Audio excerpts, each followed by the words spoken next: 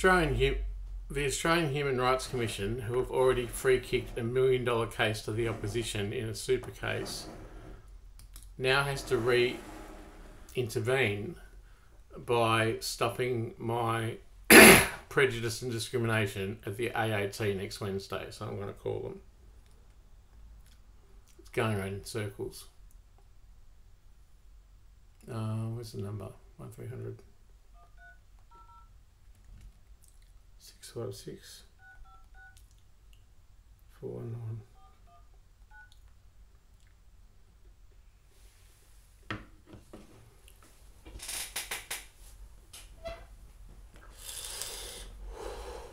Your call is important to us and will be answered by the next available information officer.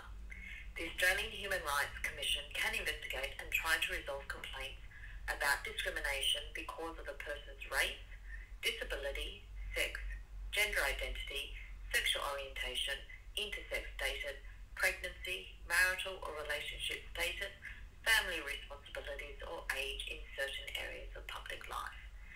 This includes employment, education, providing goods and services, and accommodation.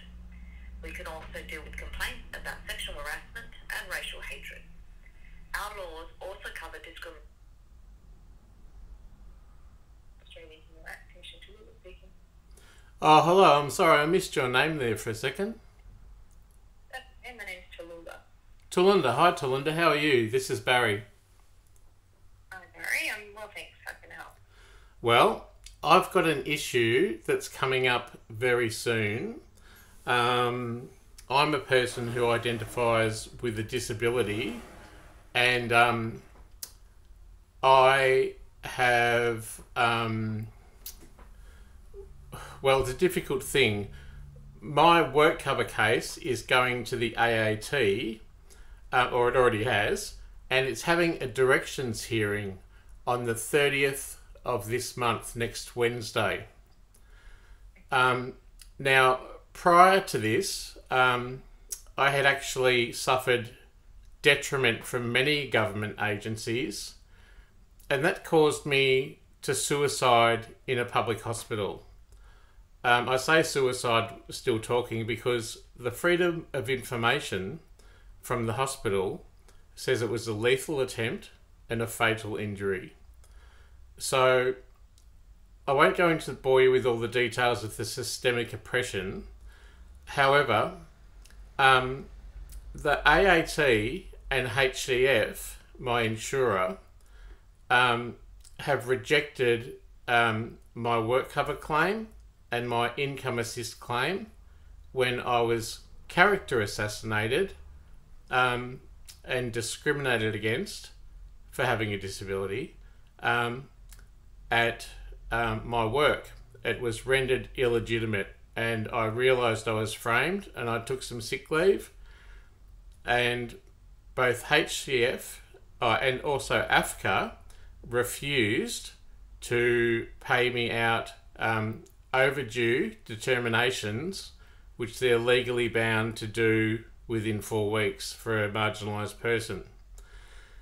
Now, all this is very complicated, but my main issue this week is my work cover case is going to a directions hearing at the Administrative Appeals Tribunal on Wednesday. Now, the government has already literally oppressed me to death, and then an ombudsman actually covered that up, as well as other agents, Mental Health Complaints Commissioner and Health Complaints Commissioner, as innocuous and nothing to see, despite it contravening their duty of care and my human rights charter, because it was an agreed illegal contraband that I committed the suicide with. So my immediate concern is that my work cover case is now a TPD, well, likely a TPD, but because I've been so character assassinated over years, from that suicide, I have not seen one psychologist, and it's been an entire year. And that's more than a bad public mental health system. That is a methodology to delay, defer, and deny any help or justice in the hope that I kill myself. Now, on Wednesday, my case goes before the Administrative Appeals Tribunal, and I have begged and pleaded with them because they have already got a 25-year experienced lawyer who knows the litigation backwards, and I don't even understand, with a brain injury, why they're rejecting it. I don't understand it, and they're forcing me to go through the directions hearing when the Charter of Human Rights for People with Disabilities states I must not be exploited and I must not have inequitable access to the law, and it also states that I can't be taken advantage of, or all those things. That is enshrined in the legislation of this country. Now, I am a particularly interesting character in that I've been oppressed by so many organisations. I've now been rendered a innocuous vagrant, I'm homeless, and a scapegoat and a refugee in my own democracy. That is because I cannot go to police to report rape, murder, tax fraud, money laundering, conspiracy to pervert the course of justice, anything. I can't be a whistleblower at APRA, at ASIC, at the Commonwealth Ombudsman. I can't get a lawyer. For the last 30 years, I haven't had a lawyer. There is something that's happening behind the scenes, which I think what it is, that is rendering me unable to access prosperity. And further, because of the suicide over a year ago, for which I have not got help, was rejected my medication, was put on job seeker, and then I begged for a pension because I can't think properly, because I lost all my blood and my hippocampus the memory has gone. I've lived in abject poverty for an entire year. But my immediate case is the directions hearing on Wednesday could be the tipping point of losing about $2 million. I have no agency to go to the police. I have no agency to get a lawyer. I've begged them, I've showed them the law and said, you are not allowed as public officials to act opposing the human legal rights and the Charter for Human Rights of People with a Disability, because it's law in this country. It was ratified in 2008. So what am I supposed to do?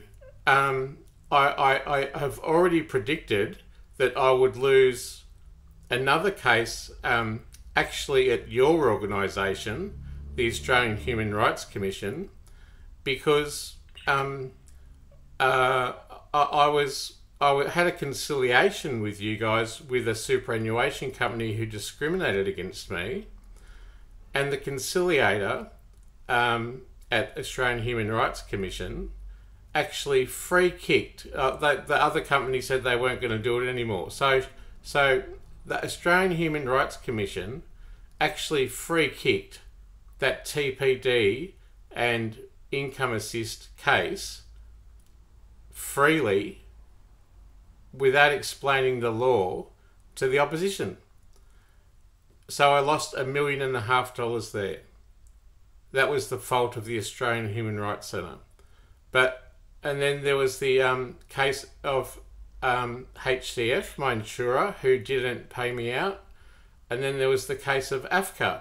There was from $1 to $2.5 million of overdue determinations, and they've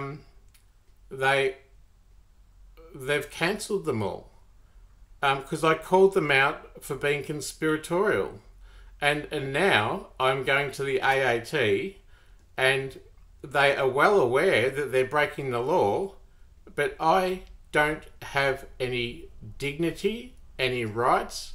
I'm abused, oppressed, and gaslighted. I've actually written to Mclean Old, the Attorney General, and I told her of the corruption at Comcare and all of this stuff that I've just told you, and all of the systemic organisations and statutory organisations that are under her portfolio. Now, I explained it in great detail, and she emailed me back via proxy by someone else who had no name and sent me to the SANE helpline. Which helpline was that? Pardon? Which helpline was that she sent you to? Oh, it was Lifeline or the SANE Australia helpline or something. Sane. Sorry, I said sane. Okay. Alright, so taking that you've raised kind of multiple issues, let's deal with them one at a time. So I'm hearing that your main concern is the upcoming AAT directions hearing on Wednesday. That's correct, because it's illegal for me to have unequal access to the law. Yeah. And now they've got a 25-year strong lawyer who's already who's defending the government, but the government's behind this whole thing to literally, who's literally aided and abetted my death and then covered it up with an ombudsman anyway. I'm going to lose because the Attorney General already knows about it and she won't do anything. So who would your complaint be against? Oh, where do I start? There's a conspiracy to pervert the course of justice. By who? By who? Well, I've mentioned all the statutory authorities and the corruption going up to the Attorney General, the Finance Minister. I haven't told you the whole story yet. But it's absolutely systemic. There is no way in hell that a person who has been a public advocate for 20 years and had public roles in newspapers, Human Rights Award winning book, and actually I had Sane's Book of the Year, could not go to police, not be a whistleblower, and not get a lawyer. It's preposterous. Yeah, I definitely hear what you're saying in terms of it being systemic. But the way our complaint handling mechanism kind of works is that you do have to lodge it against someone or an organisation. So I'm just wondering if you had someone kind of focused in mind that you would be seeking to complain against. Well, I've got one thing to say first. What if I had a beef about the Australian Human Rights Commission? Like, where would I go? I'd go to the Ombudsman. But I'm already framed from the Ombudsman. They're acting with impunity to defile me of any prosperity, and I have suffered great detriment, not only in money, but I've been framed, I've lost my friends, I've lost my family, I'm now brain damaged, and I'm just about to lose, predictably, as I predicted APRA, HCF, and Australian Human Rights Centre, I'm about to lose $1.5 million. So I would like the Australian Human Rights Commission to acknowledge that as a person with a disability, there is a charter of human rights and disability law. The AAT, as public officials, are bound by that. They are not allowed to go forward with this action legally. Yeah, so in terms of the United Nations Convention on the Rights of People with Disabilities, we do administer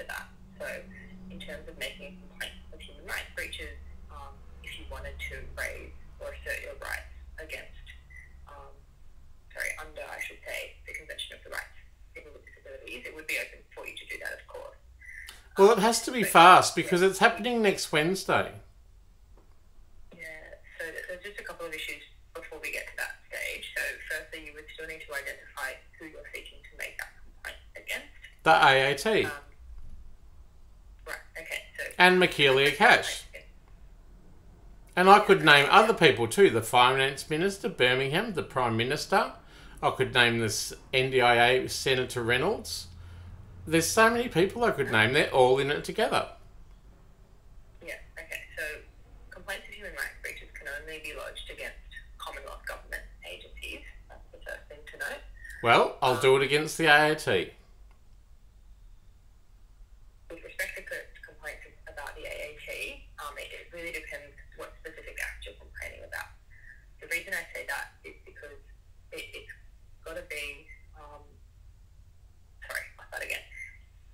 Tribunal members are protected by what's called judicial immunity when they're exercising judicial functions. So if it's a part of the AAT that's to do with a judicial function, then they're going to be protected by judicial immunity and we won't be able to look at it. If it's an administrative function or something that's separate from the decision of a tribunal member, then we might be able to look at it. Does that make sense? I've already got 3 decisions from the AAT and they keep pushing it along, strangling me, delaying, deferring and denying and watching me suffer. I've lived in abject poverty. They owe me work cover. But see, we can't kind of overturn the decision of the AAT and we can't look at it as a claim of human rights breaches because judicial immunity will probably apply.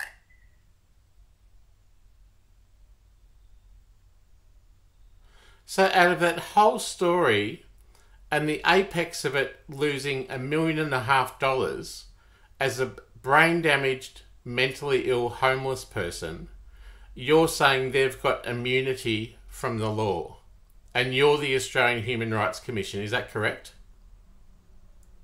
We are the Australian Human Rights Commission, but again... And you exercise the Charter of Human Rights against people with disabilities, and you exercise that right, and you actually lay down the law because you are an independent statutory organisation, and you are supposed to deal that out systemically, and further, that is supposed to be legislated into law. And it actually says in the legislation in the Crimes Act that public officials of public standing, including police officers, including judicial people, including everyone else, should actually never go outside the boundaries of the human rights law, and they should never go outside the boundaries of the Charter for Human Rights and People with Disabilities, because in actual fact, it's signed and ratified by the government.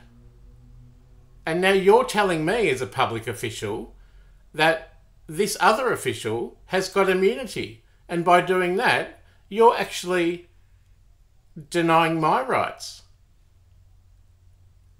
So it depends on what specific act you're talking about from the tribunal member or the tribunal. See, and there we go again. I'm not a lawyer. I'm a brain damaged, mentally ill, homeless person.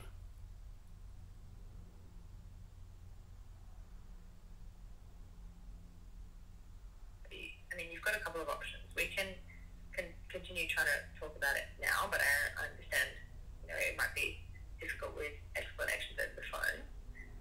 If you want the delegate to make a formal assessment of it, you're more than welcome to lodge an online complaint. No, I'd like to just get an acknowledgement right now that you're going to stand in the way, either today or tomorrow, and send the AAT a letter saying we're the Australian Human Rights Commission. We put in place and exercise this law for statutory people with a disability, and we're halting the meeting in which the government has a 25-year lawyer and Richard is a brain-damaged person who has suicided from government oppression already, and you are taking advantage of him and discriminating against him. That's what I want you to do. I direct you to do that, please.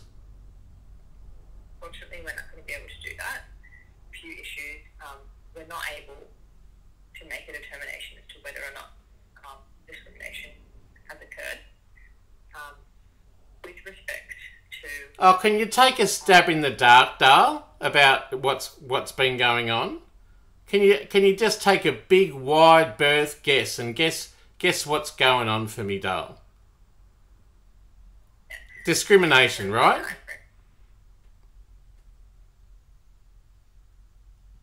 Realistically, our complaint processes take longer than 5 days. So well, I haven't got 5 days. Yeah, I appreciate that, which means we're probably not the best body for you to be speaking to. If you need help... You know what? The Australian Human Rights Commission... Can I have your name, please? Yep, my name's Tallulah. Tallulah? Tallulah who? We don't give last names. You don't give last names. Gee, isn't that interesting about how complicit, pen-pushing government whores paid like hookers to toe the party line to keep me oppressed are sitting in their privilege, and they reject me.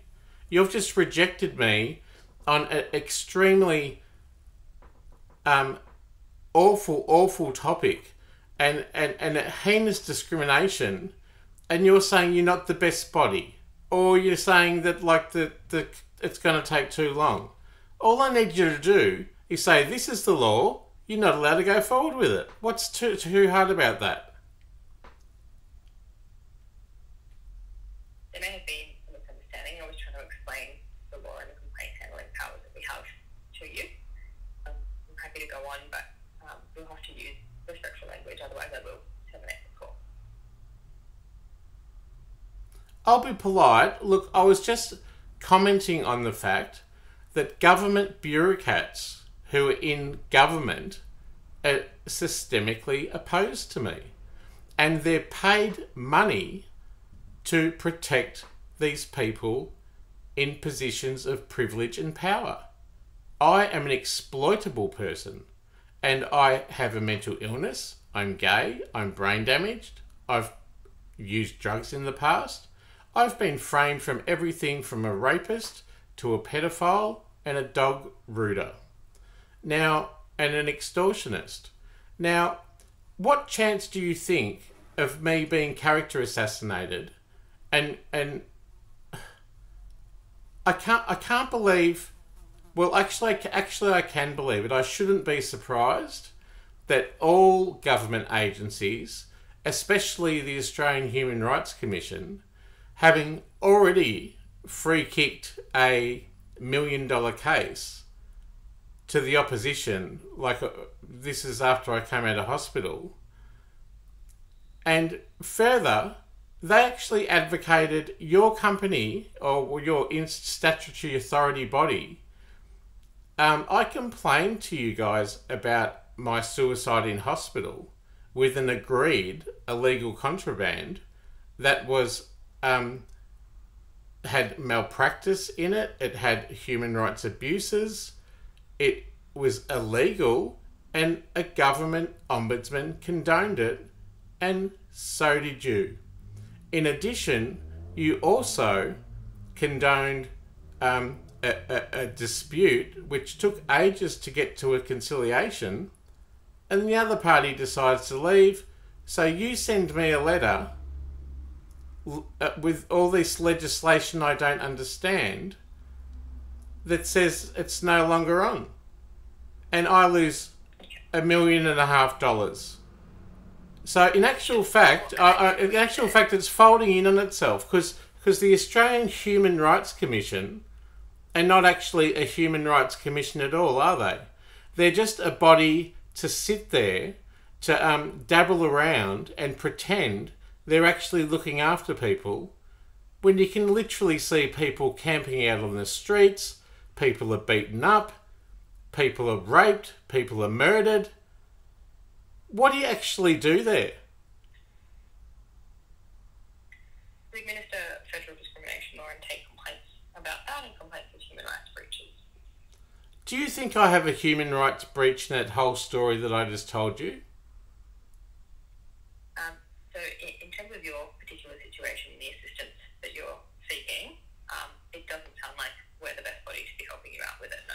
Well, if you're not the best body to help me out, who on earth could help me out, seeing as I can't go to a lawyer? I have no money, I'm homeless, I'm brain damaged, I can't go to the Ombudsman, and I can't go as a whistleblower.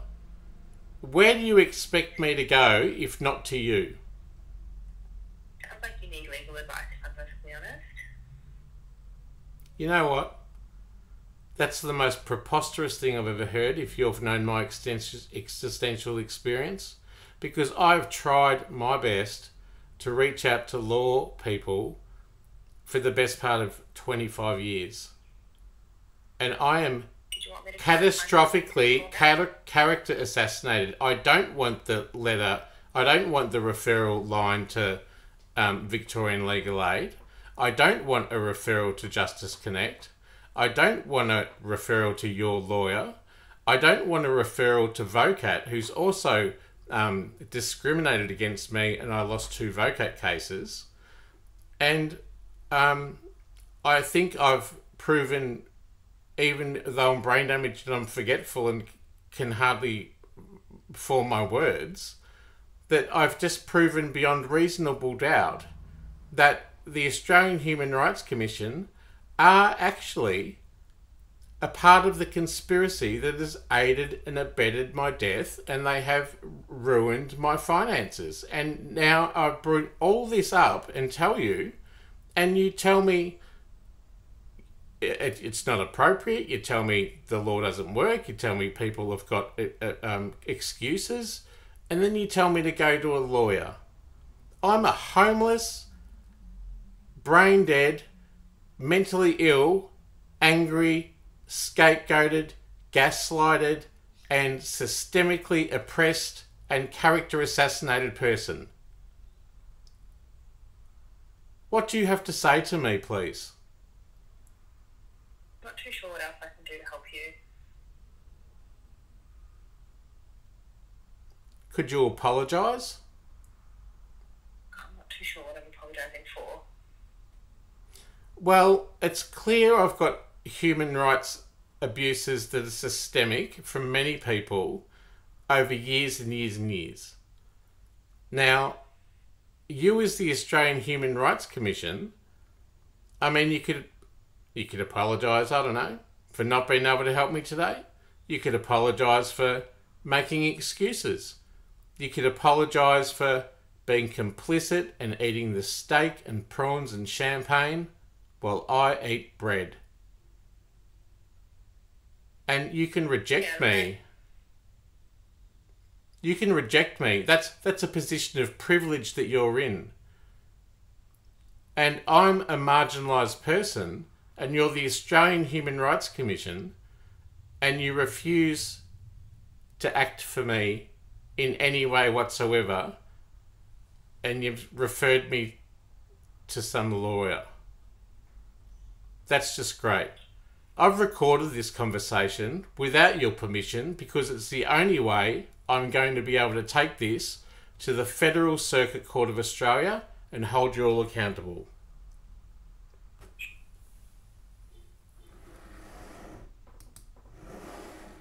Bitch.